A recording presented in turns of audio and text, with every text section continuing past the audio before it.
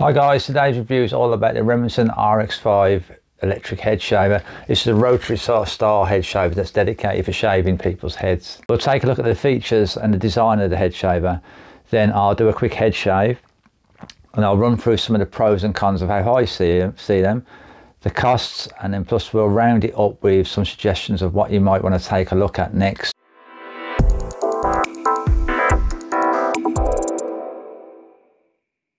My name's Jason, I'm from shavingadvisor.com, which is a website that covers a lot of reviews of men's grooming products and men's grooming tips and advice. And one of the things that I specifically cover is head shavers, electric head shavers and other manual razors. Now, if you're from the USA, this head shaver in the USA is called the Remington Border Pro. I've covered a video in that in the past, but the RX5 is for outside of the US, like Europe, the UK, Australia.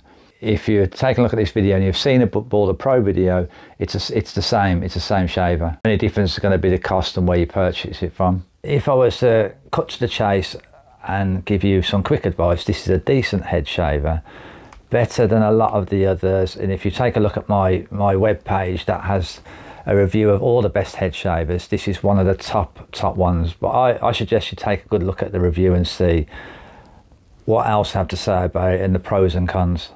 Okay, let's unbox it and take a look at the features. First of all, you get 50 minutes run time, so 4 hours of charge and you'll get 50 minutes of run time on this. Plus it's 100% waterproof, which means you can use it shaving wet or dry. Of course, I've unboxed this in the past, but I'm just showing you guys what's inside. You have the shaver, blade cover, instruction leaflet, charging cord, a small bottle of oil for oiling the blades, travel pouch, and a cleaning brush. The blade cover protects the blades.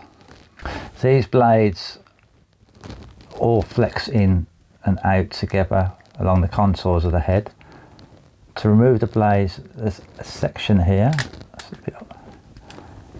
Here is a collection chamber where all the debris gets collected.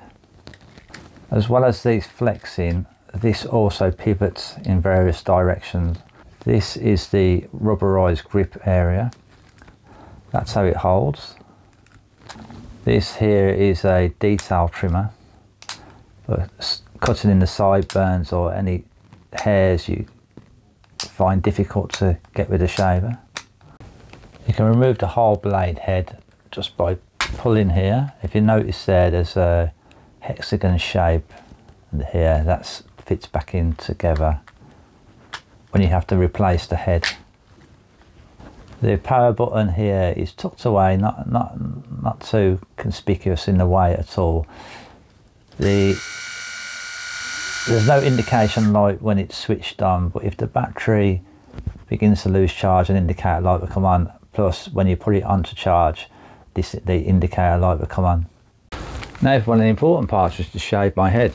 Now, I've only got a short amount of growth there, but these are meant to be used really for shaving, any electric head shavers, for shaving every two or 3 days maximum, or even daily. If it's above 2 or 3 days, I would use a hair clippers, or a hair trimmer, some sort of trimmers on them. While I'm here, I'll mention this, which is the Remington Shortcut Pro in the US, and outside of the US it's called the Quick Cut Pro, which is a brilliant little trimmer. This has a wide blade. You can trim very quickly, but yeah, make sure that the hair is not too long, because it'll help protect the blades. The blade's going to last long, and it's going to be a quick shave. Remington says that they can get a head shave done in 2 minutes. We'll probably see that now. If the hair is very short, you will get that. I have a small amount of growth. You'll notice on my head that I have I recede from here going all the way around. Now, this is difficult to get rid of with any electrical head shaver, and I will get rid of it with a manual razor, but by 5 o'clock I get the 5 o'clock shadow, into a shadow that goes whoop, all the way around there. Okay, let's go.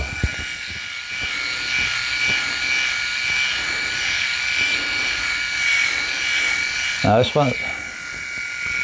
want to point out something that I mentioned in the pros and cons, rather the cons, is that it's nice to have this large blade area, but look out for where it it's overlapping and not sitting close on the head. You'll see there that a gap, as I turn around there, a gap. Just see a gap there. It's no big deal breaker, but I just noticed it. Okay, for the ears area, I always put around here because hair gets left here with a lot of electrical head shavers. It's just to pull the ear down. This shaver generally gets rid of all of that easy enough.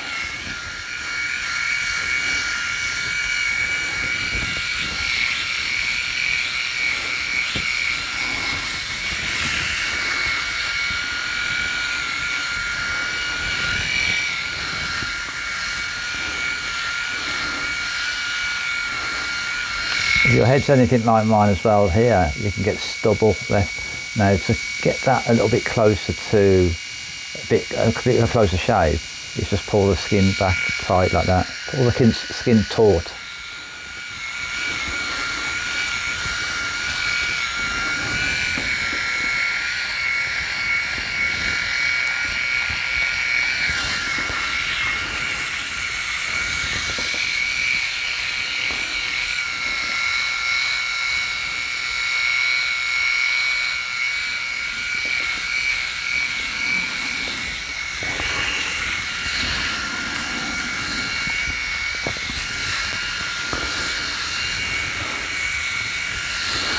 So don't forget, this can be used shaving wet or dry, and if you're new to using this shaver or electric head shaver, you might want to use it wet for the first few times because it will help your skin get used to using an electric shaver on it, and especially the back part of the neck, because that's where you can pick up irritation from electric shavers, is right at the back.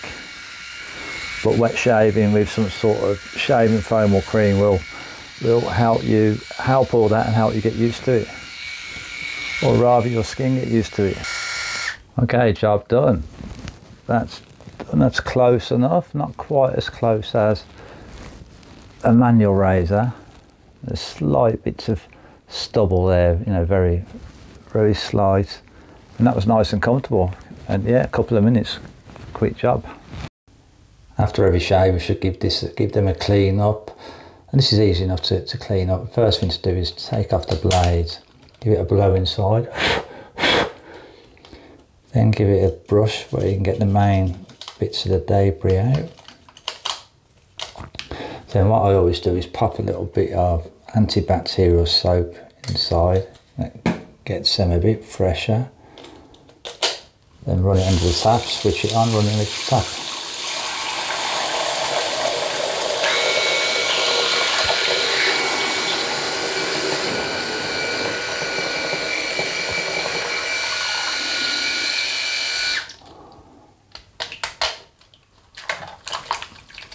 That's it then, just stand them somewhere to dry.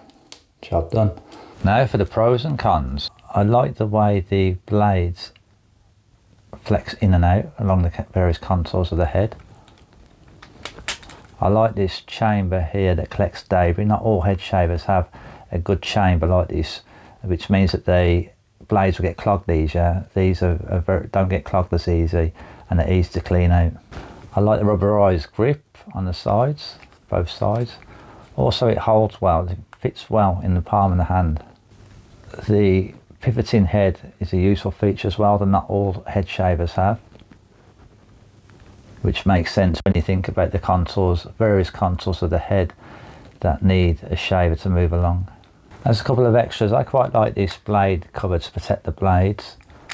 Also, this is not a deal breaker of course, it's only a bag, but I quite like this little travel bag. You can just about fit the cord inside as well, the power cord. The Remington's head shavers have been a little more reliable based on longevity of the battery compared to a lot of other brands. Some of these other brands though, they have improved, like Skull Shaver. Skull Shaver, I know it has improved that the battery's dying very quick within a few months. So cons or things I don't like quite as much. Now this large blade area, it's good to have a large blade area. What can happen though is that when this is shaved along the contours of the head, there can become a gap It's not hugging to the head quite as well, if that makes sense. Then also, although these flex in and out, if we take a look at one of the school shavers, this is a school shaver Pitbull Platinum, you'll notice that these flex in and out, but also this can be difficult to show, but I will get there. They flex in and out as well, so that is a lot better. While this detail trimmer seems very useful, it doesn't do very much. It's close to useless really, but we kind of ignore that as part of the shaver really. The cost of the RX5 in the UK, it's around about £57 at this moment on Amazon. It costs a little bit more than that on the Remington website. In Europe, it's probably around about 60 something euros. It's not as expensive as some of the school shaver head shavers. It's a bit more expensive than some of the cheaper ones on Amazon, but it's not a bad price. And the replacement blades in the UK cost around about £25. That should be replaced around about every 6 months. That's using them every couple of days, but they can last a lot longer than that if you take care of them. Out of all the head shaves, I'm still a fan of the RX5, still a fan of this shaver because of its reliability. Okay, let's wrap it up. A quick mention that we've got the RX7 out now as well, which is the upgrade of the RX5. Now I've got a video about that you can take a look at in the description, where I've done the pair of them together and a separate review for the RX7. So the next video coming up, if you're interested in it, is going to be for the School Shaver Platinum. This is the next one up from the School Shaver Gold that I've previously reviewed and videoed. There's a review on the website for this, but I want to get a video out to you guys as well. Do feel free to drop a comment and I'll soon get back to you. I get quite a lot of comments on the YouTube videos. One recently was a guy had said, "Oh, you've lost a lot of weight and you're looking well, great." And I had to comment back to him. He didn't realise that I'd lost this weight through getting gastritis. Now, if anybody knows what chronic gastritis is like, it's not fun at all. However, it was nice that he noticed this, and you know, so if you ever want to lose weight, grab yourself some chronic gastritis, and you'll lose it like that. You're kidding, you don't want to go through chronic gastritis, honestly. But anyway, yes, drop a comment and I'll do what I can to reply and give you further advice, or you can let me know what your experience was with the RX5.